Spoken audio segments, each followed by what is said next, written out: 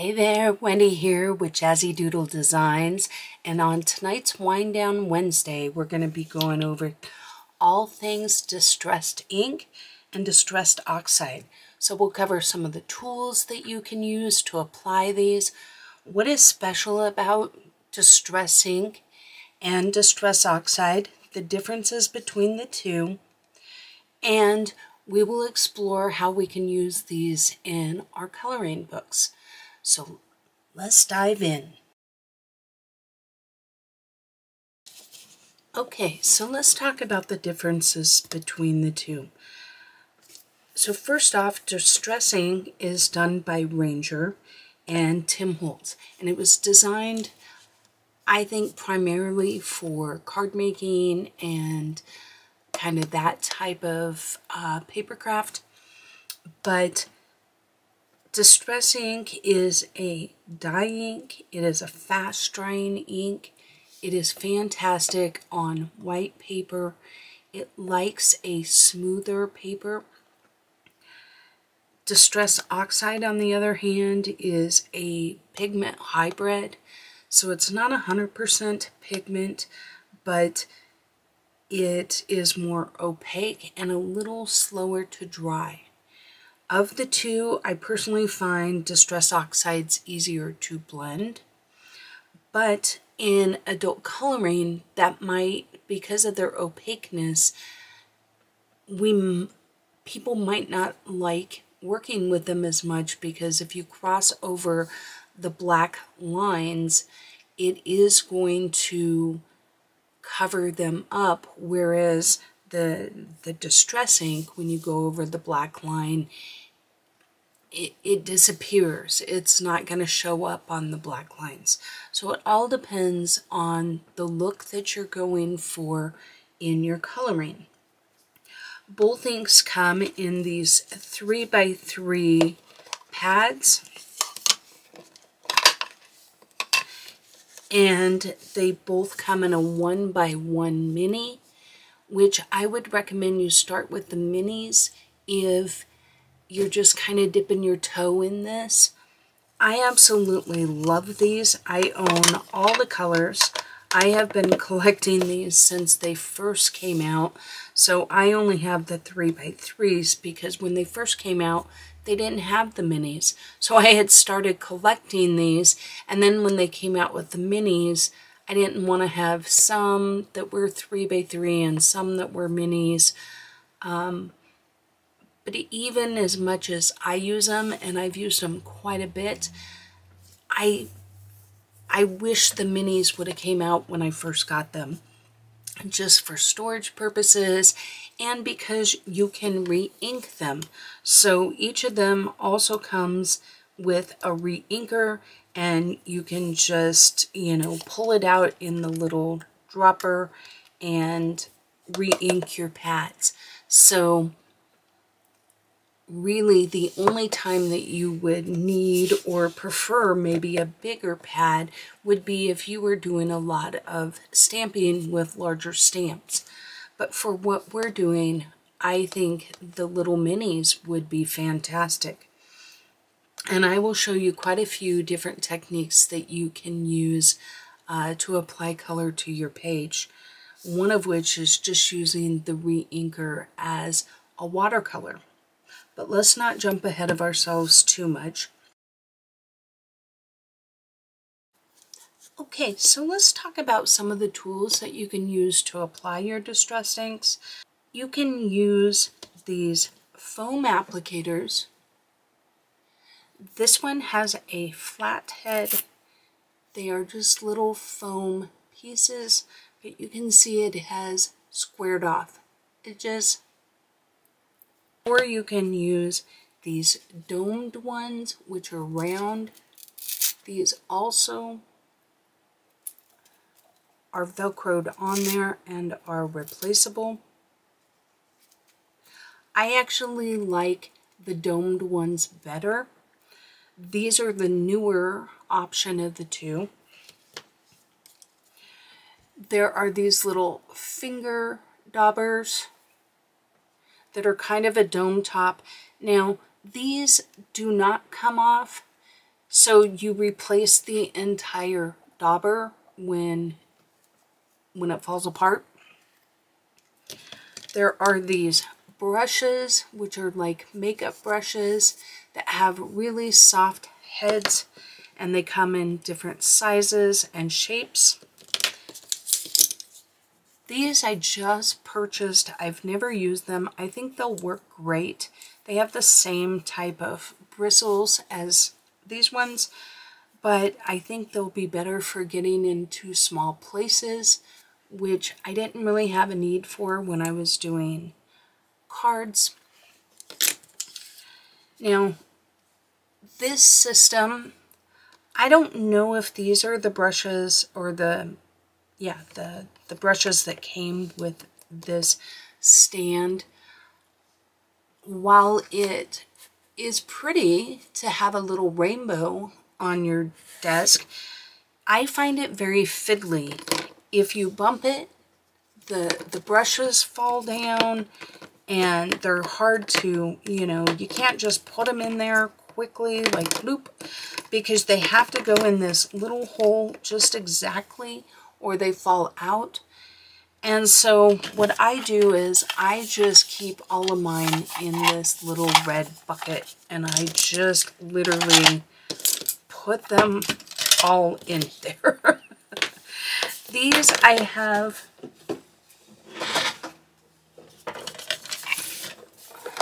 have stored in a bucket like this with just these different heads. I just replaced almost all of my heads because they were falling apart. You can see, like here I used a makeup sponge. It's literally disintegrating. And so I just replaced a lot of these. In fact, here I even have a brand new set. This is how they come. So you can buy, this is 20 pieces.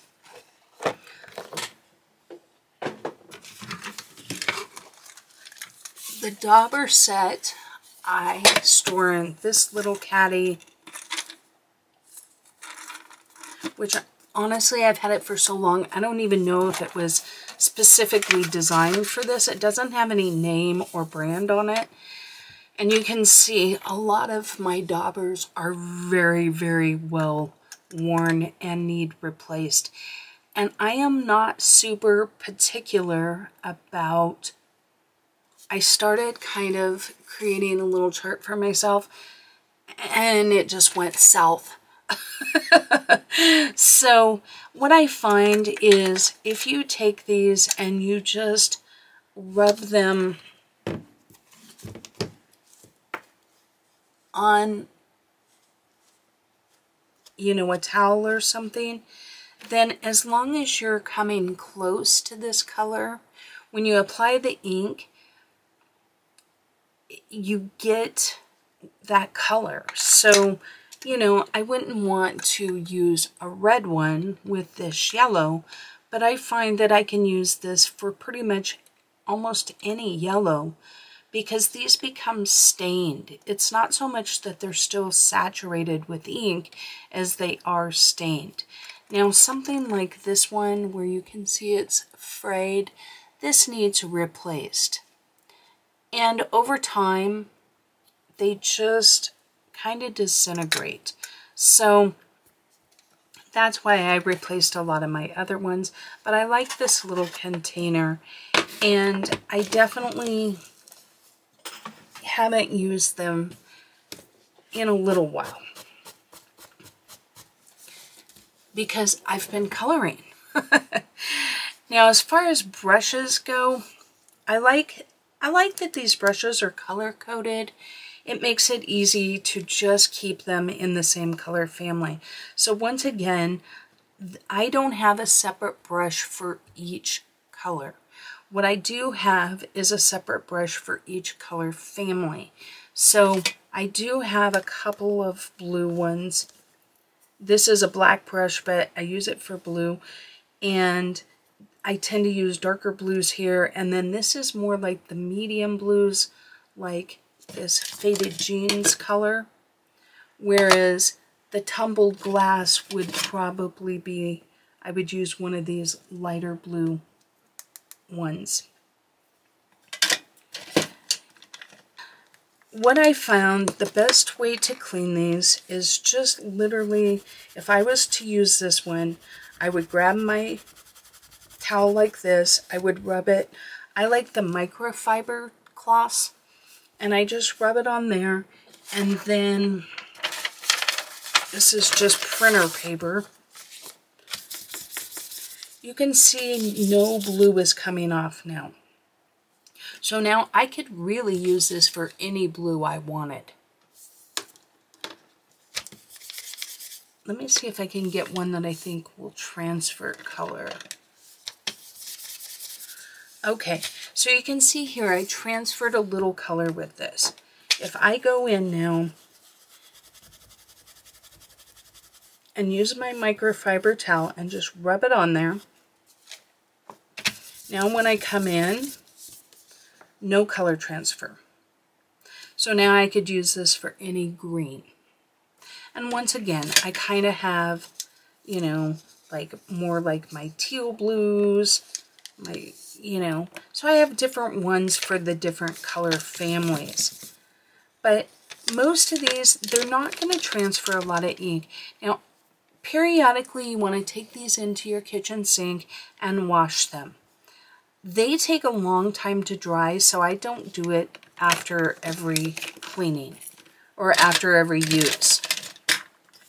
Now, if you were to buy these all black handled ones like this guy, then you could just rub it off in between and use it for whatever color. You could technically use one brush for every ink. You could. I am just way too lazy of a girl for that. So I like these sets that have the colors. Now, I have seen people do different things with the black handled ones. You can put a piece of washi tape around here, or a piece of ribbon, or a piece of string annotating that, you know, this is your red one, your blue one, whatever. When you start to use them, see, you will start to see the bristles, and you can get an idea of what color you are using. But these ones that are brown to begin with, you can tell it makes it a lot harder to tell what is this color. Because the color that came off, none really came off. It's just stained. But it makes it a lot harder than the bristles that are white. They will really show the color. So there's that.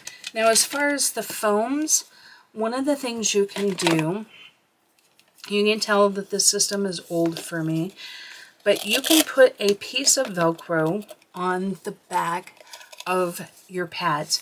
And the mini ones are 1 inch by 1 inch, and they fit these daubers perfect. But you could just stick one little foam block, and then that would be the foam for this color. I know a lot of people that do that.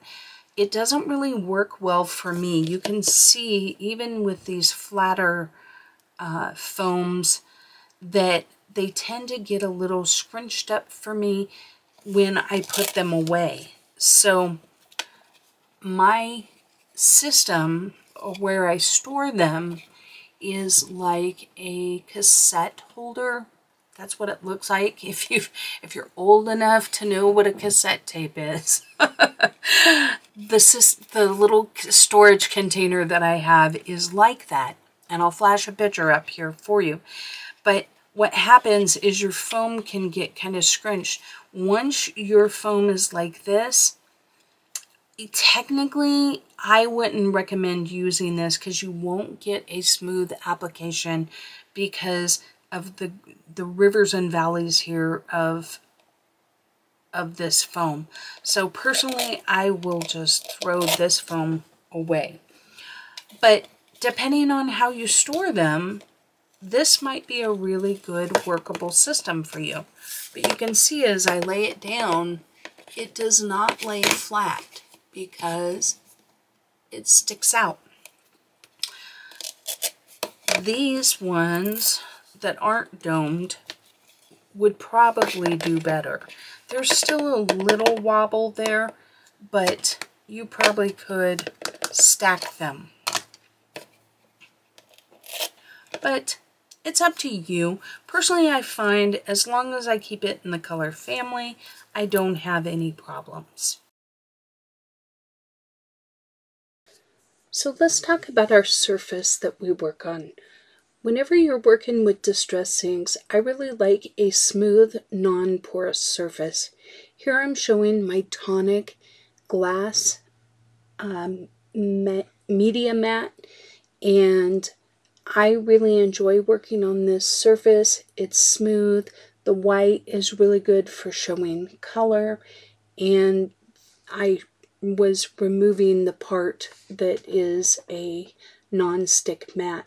The other option that you have is this non-stick mat. Now, I purchased this one directly for crafting, and I'll try and find a link for you, but you could also use a non-stick baking sheet. But these are really nice because they add all the convenience of durable surface, but they're very easy to store. As you can tell, this has been very well loved over the years. Okay, so another really good surface, if you find that you like doing this kind of thing, is this waffle flower mat. This is a silicone mat, and what I really like about this mat is when you put your paper down, it does not move. Like when I'm pushing hard on this, it does not move. That makes it really nice for stamping or stenciling. While it will move, it's just not as prone to move. So it's not sticky, but it does provide a little grip. But because it's silicone, it's really good. It cleans up really nicely, and I enjoy working on it. You can even use, this is just a page protector that I have put a piece of cardstock in. You could even use something like this. My final budget option would be the dollar store cutting mats. These are perfect for distress ink, neocolors, or water. I will do half of the card in each. Now, I do recommend that you use these applicators and not the brushes when you use the oxides, because oxides have some sort of, the pigment in them can get in your brushes, and it's harder to get that out of them, you know, when you're doing the cloth thing that I showed you. So that is just my suggestion.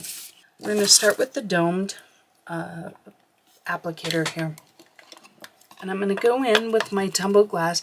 The little speckles that you see on this, if you can see those are embossing powders, because sometimes when you use embossing powder, it gets everywhere. But what you want to do is you want to, a lot of times people recommend that you daub off. I recommend that you daub off before you start, especially when you're using darker colors. When you're using the really light ones, it's not quite as important. A little trick I learned is if you take a little piece of paper towel, doesn't have to be much, but just put your fingers on the paper towel. You can hold your paper down and you don't risk getting fingerprints on your paper, because inks are messy. Okay, inks for Wendy are messy because Wendy tends to be a little bit impatient when she does things. So what I want to do is I'm going to start with my lightest, and I'm going to go in with a really light hand, and starting off the paper, I am going to use circular motions and a light hand, I am just going to go over my paper. Now you can see where it was darker right there on the edge because I was using a little bit of a heavier hand. And you can go in and you can just keep adding as little or as much as you'd like. And then you can switch your little dauber if you want and go in with your next color. So this is my broken china, and as you can see, it doesn't pick up super quickly. I find that if you rub them to get them started, you will get a lot more ink than if you just pounce on them. Now that said, you always want to test off, see how much ink you have, and then go lightly. You can see how much darker that is. So go lightly in, just barely kissing the paper. And we want to go up a little into our tumble glass, and we want to go down a little into our faded jeans area. Then we're going to come back with our tumble glass, starting off the paper nice and light, just kind of going over and blending into that second color. I don't know what that is.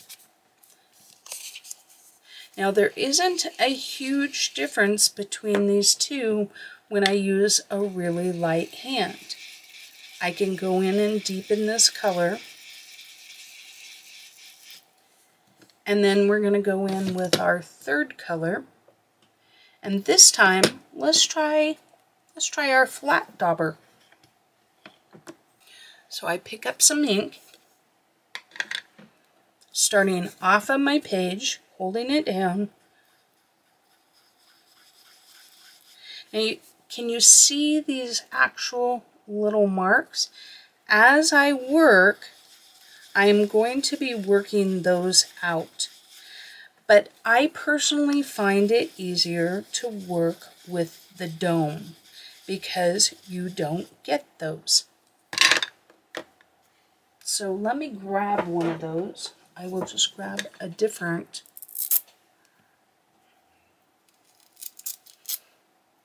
And once you get those, as long as you haven't been crazy about it and went in super, super heavy, we can blend those out. So we're going to go in, and you can see how much better those blended. And then I'm going to take it up very lightly into that second color. Then I'm going to go back to my second color, pick up a little ink, and blend.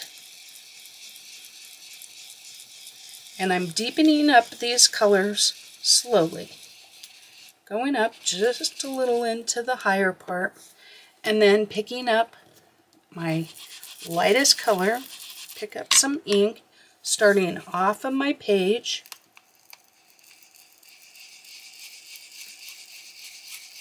using a slightly heavier hand, and blending down into that second color. And you can just keep going back and forth until you get the blend that you want.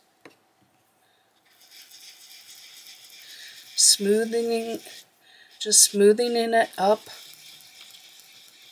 concentrating on these transition areas.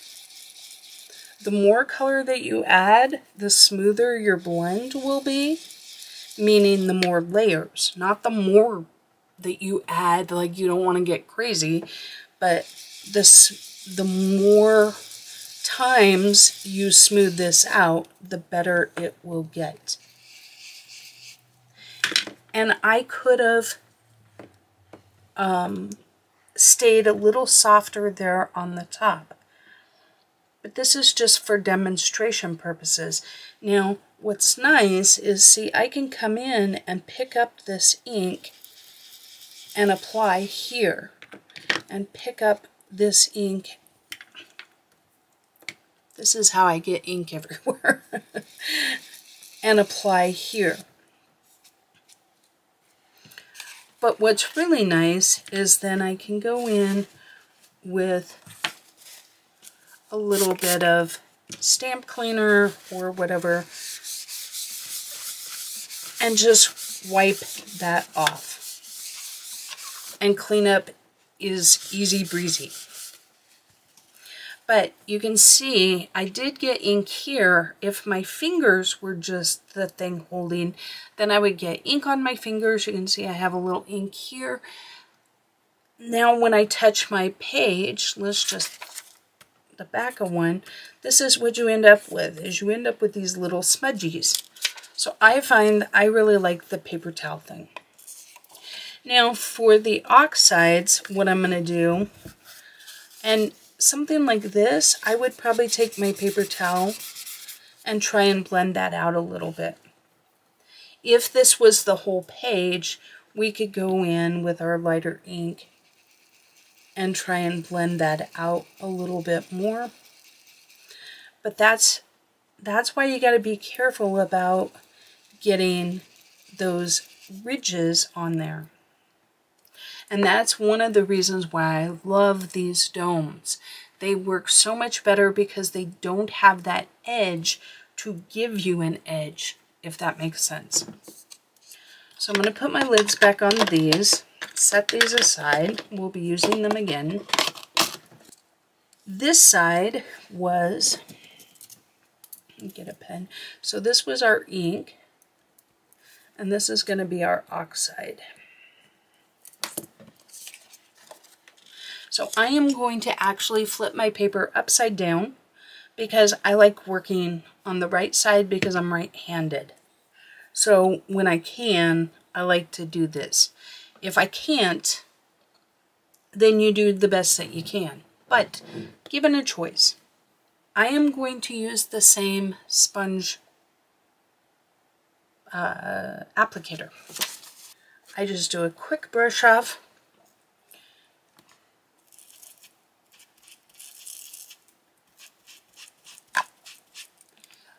You can see how much lighter this made this. Now, especially since I have ink here, it's really important to use my little paper towel.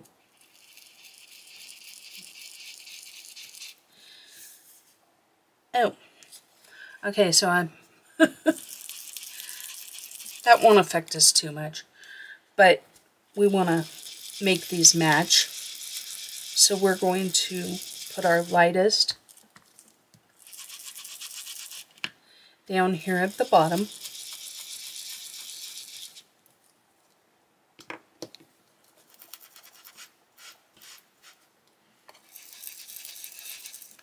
I don't know. Let's see if I can put all this in camera.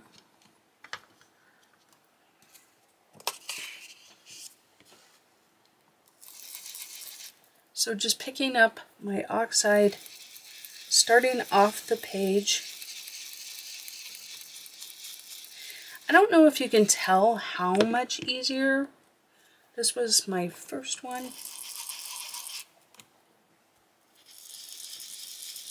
Just how much creamier these are. And how seamless that blend is right there.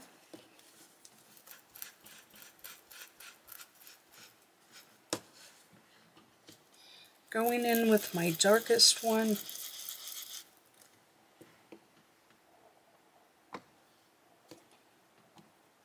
So just putting the applicators right there by the ink pads. So now I'm going to go in with my darkest.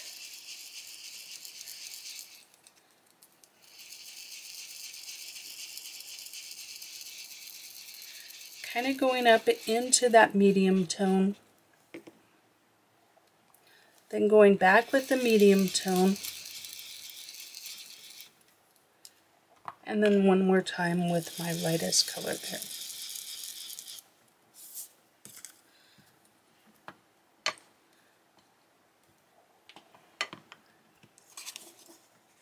So when you look at the two, they're very similar in terms of overall effect. But I want to take, so on the back of the page,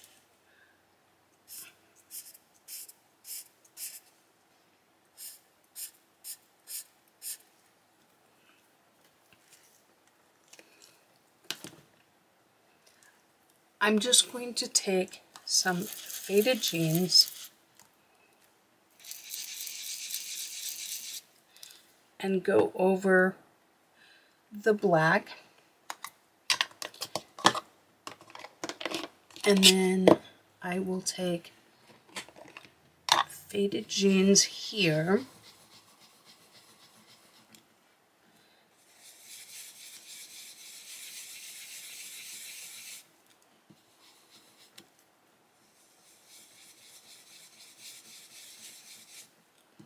So see, you don't have to work off the page, but you do need to be careful if you're not coming in from off the page. It's very easy if I'm using a dauber or any of the sponge applicators.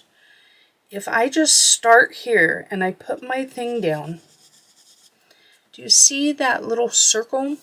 Now I really got to work to get rid of that circle. You can still kind of see the circle.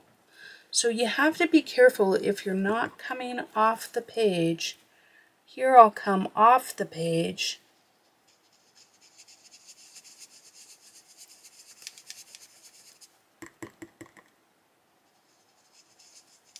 And by working off the page, I don't get these really stark lines. Now, you can go in from the center. You just want to start really light and keep adding.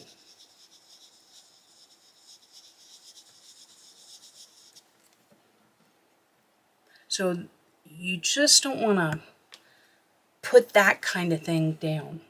So because once you do that, it is really hard to come back from. You know, we can really go in there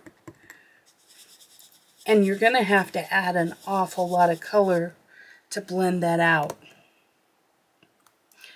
But my point, because I'm going off on a tangent here, is can you see the difference here between the ink and the oxide in terms of the black line? So some might not like that on their color books. So keep that in mind. So let's talk about one of the fun aspects. See, I got a little black mark on there. Of the distressed ink. So if I go in with just a spray bottle and I give it a mist, you can see it starting to oxidize. And if I put bigger drops,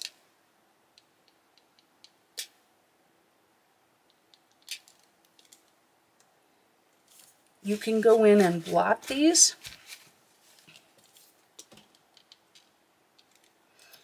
The bigger your drops, you can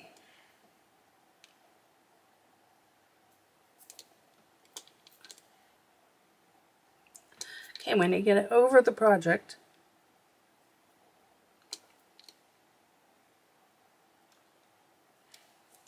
you can come in and blot these up. And it just makes really cool effects. And the bigger your blots, the bigger the oxide, or the bigger the splotch, so you can really mist it. And And here's the thing, we can keep going in and adding color. So let's say now I wanted to add, well, I got some peeled paint.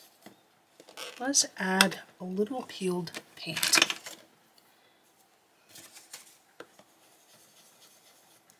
So I can go in here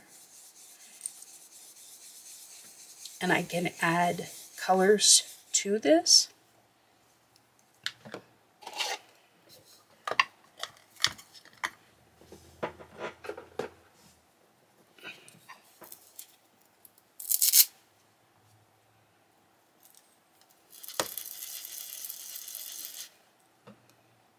Now, one thing I will tell you, see how I wasn't very good about putting that on?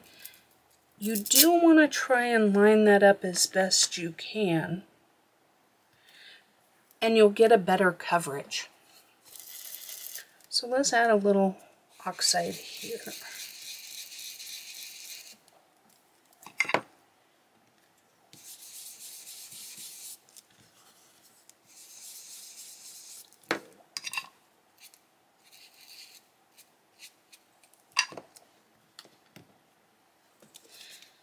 Can you see how this is more translucent, meaning this green became more of a blue-green, whereas this stayed more of the original color that I put on there.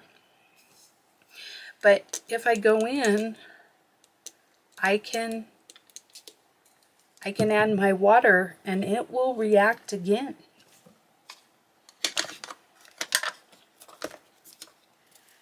And the longer you let it sit, the more it will oxidize. But see how it actually oxidized, and now it almost removed this green color and the blue kind of pops through. Whereas this one did it a little bit. But overall, you got this blending of colors. So let's go in with an orange, because orange is the opposite color. Okay, so whenever you use two colors that are opposite on the color wheel, those are called complementary colors, and they will make your colors pop. But if you blend them together, they will make a mud, usually a brown or a kind of a grungy gray. So I'm going to go in with this carved pumpkin distress ink on this side. And look at the color it makes. Kind of a brown, right? So let's go in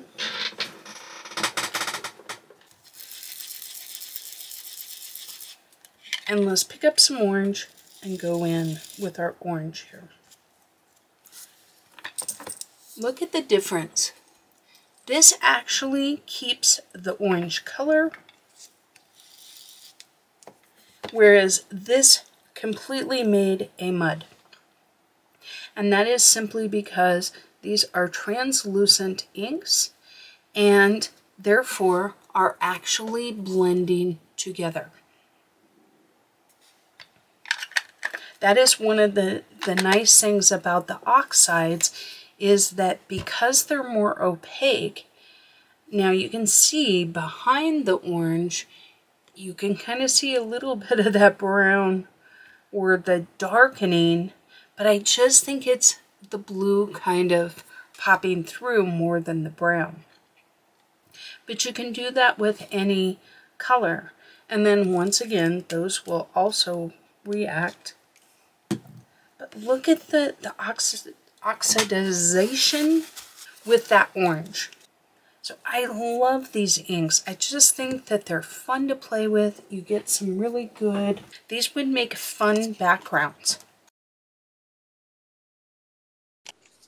So let's talk about paper.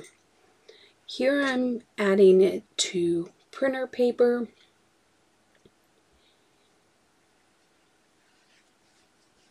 And this is Georgia Pacific cardstock. And as you can see, they just go on a little bit different on different types of paper. Here's the Nina Solar White. 80 pound, which is a smooth cardstock, and I personally feel like it goes on very well. This last one I believe is just a random cardstock, maybe like a Recollections or something like that. As you could tell from the video, it definitely took much more effort to put it on the printer paper than it did the Nina, and it definitely is a much smoother blend on the printer paper and the Nina than it was on the Georgia Pacific or the Recollections brand.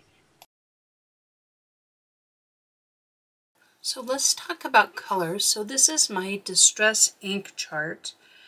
I just recently updated this because now there is 72 colors, I believe.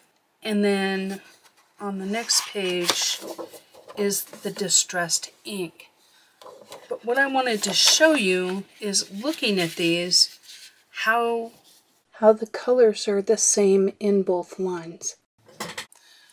So one of my favorite aspects of the distress line is the fact that they carry the color, the name of the color, and the actual color across all the different products that they do. So whether you're using the oxide, the ink, they have a stain, the refills, the crayon, the marker, the watercolor pencil. They also have a spray. They probably have something else too, but these are all mustard seed, and you can tell they're all the same color. And I really appreciate that consistency in the brand. Now, y'all know, if you've watched my series at all, I use this Art of the Mandala just for random stuff. This is my test book. So, let's say I was to make a background for this page, and I want to go in with my tumbled glass. I can go in. Now this is the lighter of the three colors that we were using, but I would go in, I would put paper behind to protect our book, and then starting off the paper, we could go in and sponge in a background.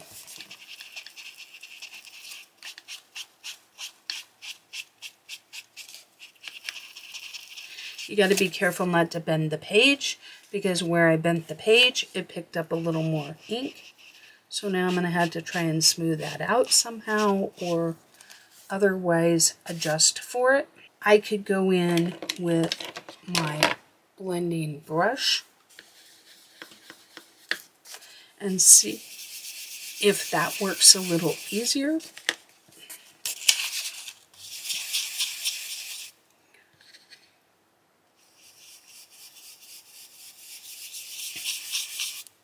Now, I will say, I feel like it's easier in the sense that it's not moving my book. I wonder if I could get my book onto this paper, I would have a much easier time with it not moving. That probably wouldn't work for all books. But if it's an option, or if you're printing your own pages, that would be my suggestion. But it makes a nice background. Now I could come in, let's try these brushes that I bought. So there's a small, in case you didn't see them, there's a small, a medium, and a large. So let's take our smallest one here. And I'm going to put my ink pad there so you can see. But I'm just going to go in and test it over here.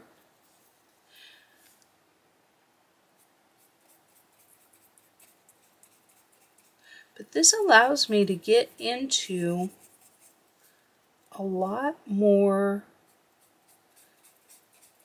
tighter spaces. Now I'm using a light hand because I won't want to go in and get, you know, dots going. I do think that these work for sure. Now you can see where you got to be really careful because it's easy to get a lot darker than neighboring colors. I also have these guys, which are really skinny. So let's try that. Let's pick up a little color on that.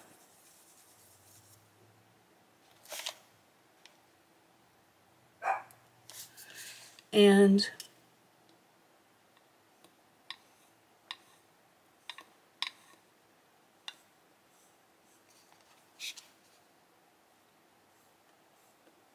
now that's an option as well.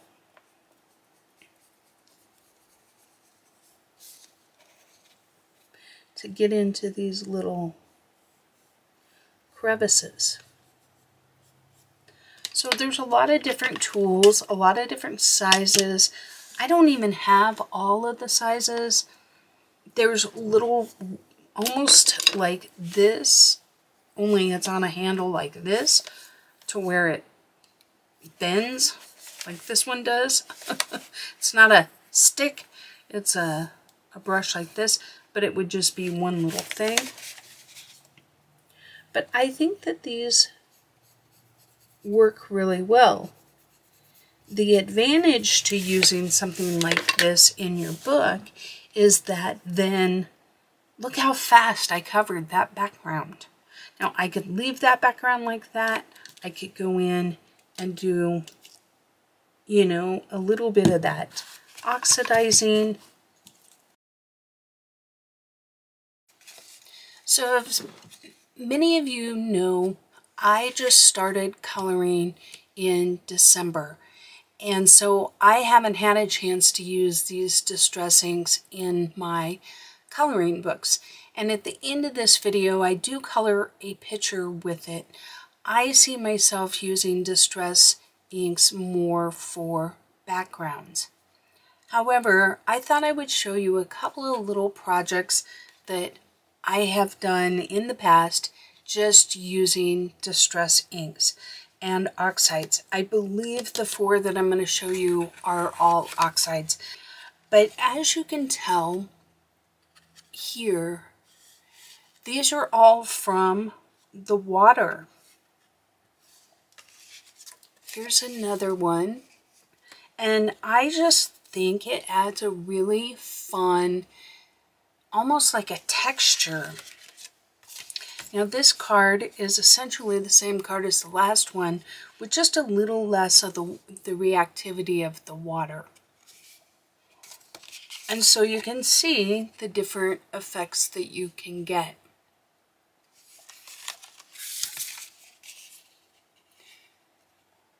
So I love working with the distress oxides. I love working with distress products in general. So I hope that you'll give them a try.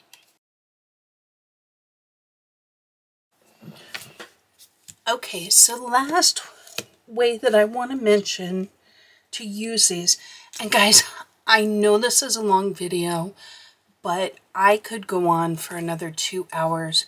There's smushing techniques, there's resist, there's all kinds of stuff you can do with these inks. So I want you to know I am reining myself in.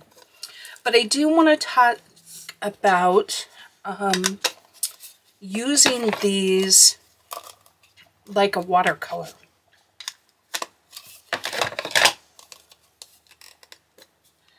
So whether you're using the re-inkers, you can use these the same way as you do the inks. You just smush them on your non-porous surface. So it could be a glass mat, any of the things that we talked about. I'm just going to use a water brush, but you could use a paintbrush. You can make these as diluted as you want, but basically you're just going to pick up a little color and paint with it. It's that simple. And you can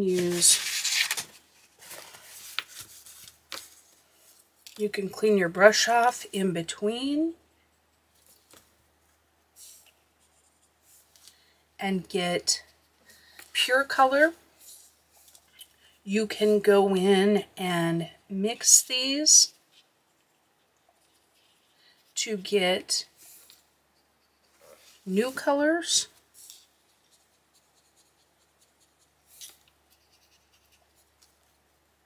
Mix a little more blue in that and you get more of a blue-green. You can make sure you can get a purple going. You can get more blue, less pink, and get this color purple. You can mix them with your re-inkers. I can't even tell you how little you need. Let me show you.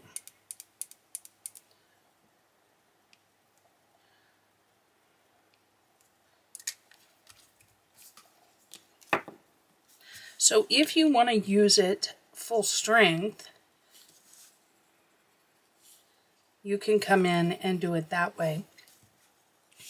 But you can also dilute it just a touch. And you saw how little that really was. And that's going to go a really long way. Look how far up into my brush that went.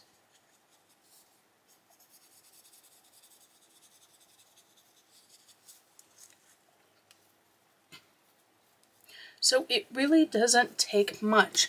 And like I said, you can mix these, you can stamp with these, you can go in, and I would go into your color book, my pretend color book here, and just literally paint like you would watercolor. And you could use any sort of watercolor techniques that you can do, you could do with these. So the final thing I'm going to leave you with is a time lapse of me doing Matchstick Mouse with nothing but distress ink. And if you're really interested in distress ink and color books, I would suggest looking up Zucchini Kitty. She has done many pages using distressed ink, and she's just a really good coloring channel if you're not familiar with her. She is way bigger than I am. She's got some great content on her channel, so I encourage you to give that a look and buy yourself some distress ink and have some fun.